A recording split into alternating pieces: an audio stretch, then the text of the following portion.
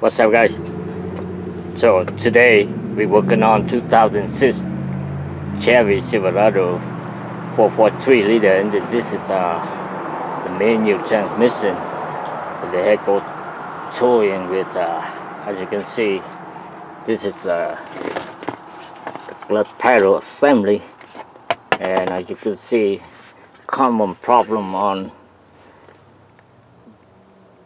you can see here the clutch master cylinder is mounted to the assembly right here, but in this case, as you can see, the flex is broken, and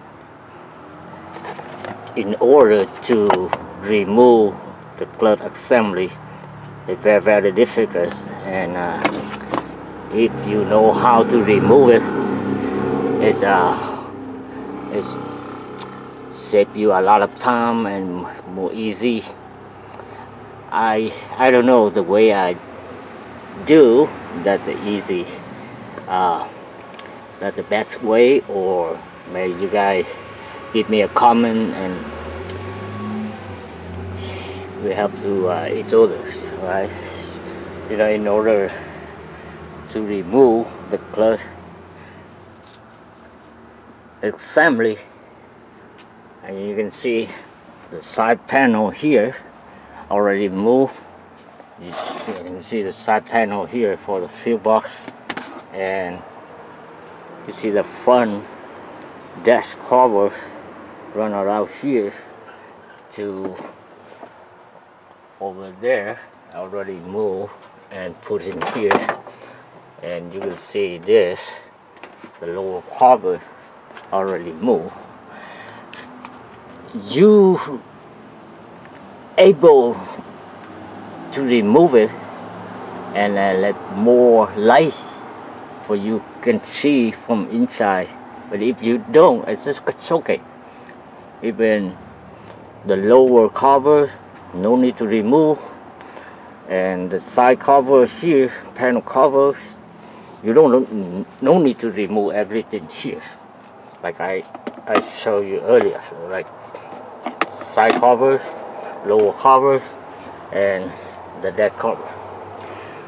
But you see here that electrical connector box, as you can see, it mounted here, mounted for right here, you guys, and you can see the bracket there. I don't know, you're able to see, yeah, this bracket and the bracket on here to mount this electrical box.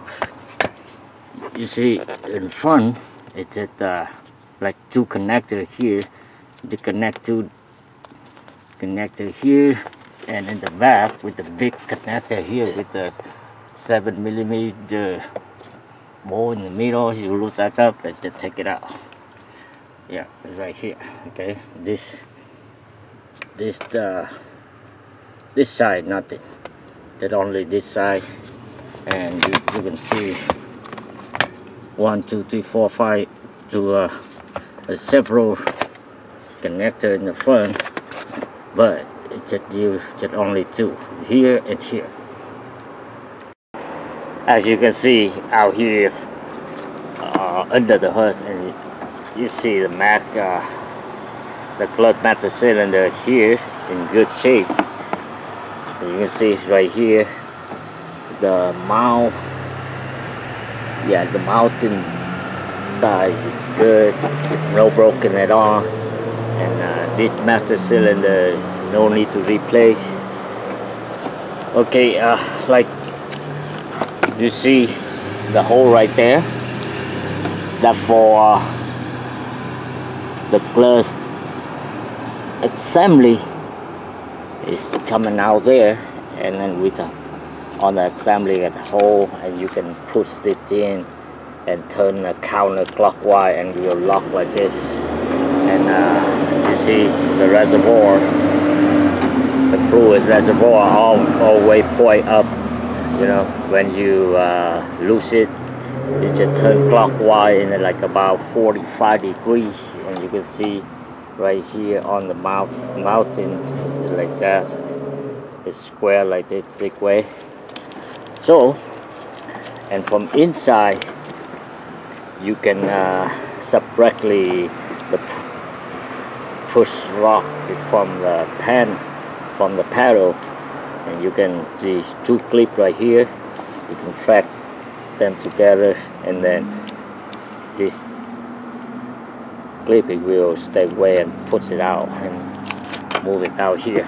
Okay guys, in order to get this done, we have to replace the negative battery, and as you can see, I have the cap here to cover the negative terminal when I remove the cable, to avoid, you put the cable somewhere and when you're working on it, then pop back in and hit it and it gets short. Okay, and when you buy the new battery, and you're able to have this, but keep in mind that the positive side cover will be red color and the negative side will be black color, and you shape them just in case when you remove the battery for work on cars, you cover the battery for more shape. Okay, and as you can see right here, we have the harness seal here on the firewall. It net to the hole.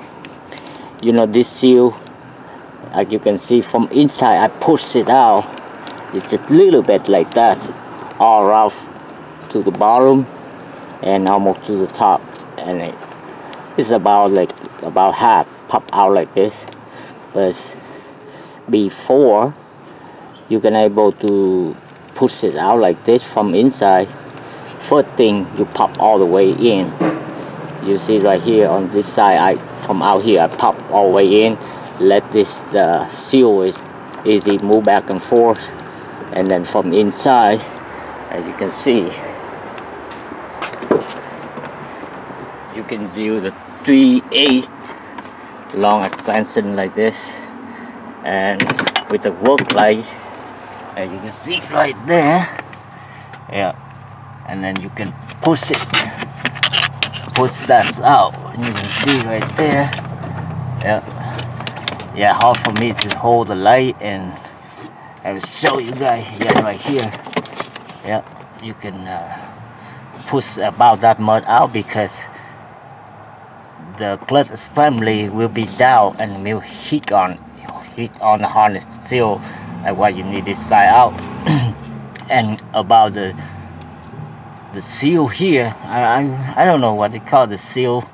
This one, you can able to track it in it all the way to the firewall, and you take the assembly out, clutch assembly down here. And don't forget, some the hard holder like this, and pop them up and then remove the set clutch assembly. And you can see that the harness here, just pop them out from the box and just leave them alone like that. Okay, and as you can see on the floor, I don't have much both over here. It's just like 3 15mm bolt for the clutch assembly, mount to the firewall. Let me put this up here. I don't deal with this until I put everything back. Okay, you can see from here they have two bolts like this, mount to tight the assembly to the firewall like that.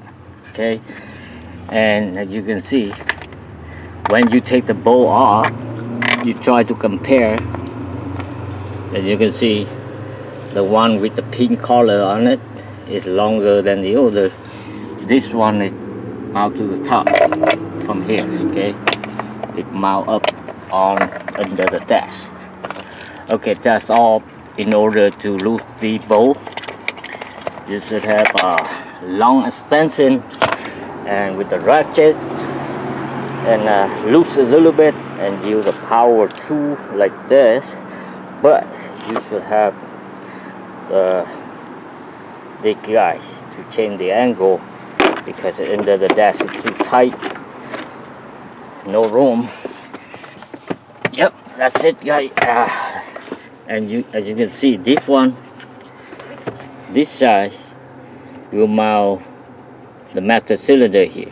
From outside, under the hood, you use your finger when you lose all the bolt, and you press it in. You press it in, and it will pop out from the hole of the firewall, like the hole earlier you can see from there.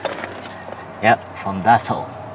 It pop out when the seal, I already told you, I track out this side a little bit to stay away from the assembly, and you still have this lap. You cannot, and when the assembly already pop out, you track it out, track it in. And another hand, you pull the assembly down. As you can see, I can put it back in like this. Hopefully, later you have the new one. You put it back in like this. Make sure when you put in, be careful the wire. Yep. Sorry, I'm just only one hand. Yep. When you have, I done many like this before. That's why the way I do may help you guys save a lot of time. When you have it in this position for right now, and you look up there to see it's stuck something, you can able to up more or backward a little bit, and then you can able to move this up to the hole, put it out and pop to the hole, and then tie all the bolt electrical back in. And that's all done in here.